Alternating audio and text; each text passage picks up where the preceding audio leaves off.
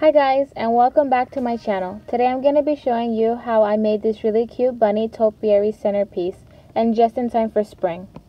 To begin this project, you're going to need to pick up from the Dollar Tree some moss or fake grass.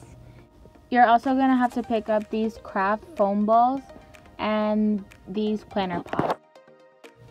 I started by coating my foam ball in hot glue and rolling it onto the grass, making the bunny's head. As you can see here, I made two of the bunny's heads the lighter color of the fake grass, and this one I'm gonna make it the dark green.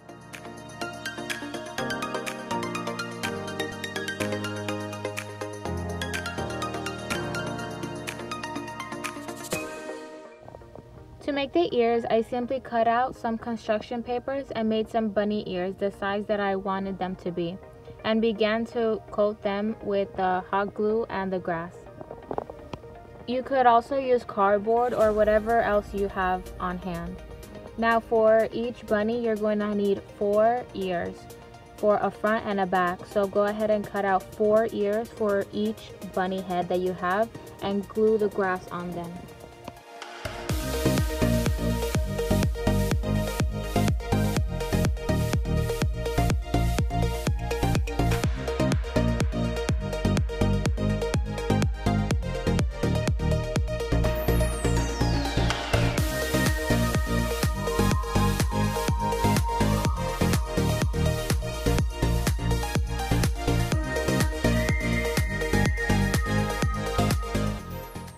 Once your ears are all covered with the grass like this, you're going to take a toothpick or a skewer and glue it behind one ear, then glue the other ear covering the stick like you'll see in the next clip.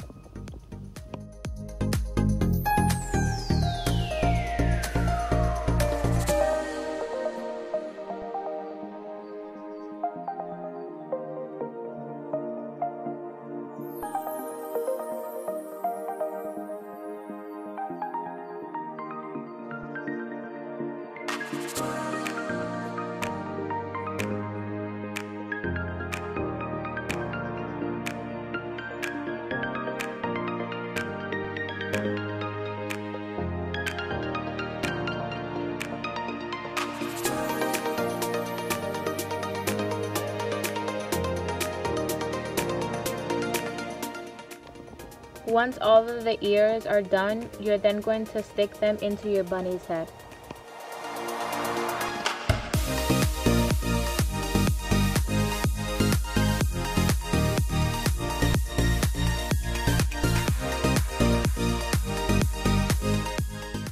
Then for the body of your bunny, you're going to use these planter pots, fill them up with the leftover grass, then just stick the bunnies in.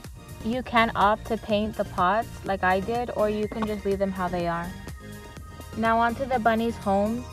I took this 6x8 canvas from Dollar Tree as the base. Then I took these jumbo popsicle sticks. I cut them in half, then cut the top to make a pointed end so it looks like a fence. For this 6x8 canvas, I needed a total of 28 halves for the fence. I then just glued the fence onto the canvas like this. Then I filled their home with what was left over of the grass. Then I just simply placed the bunnies however I wanted them.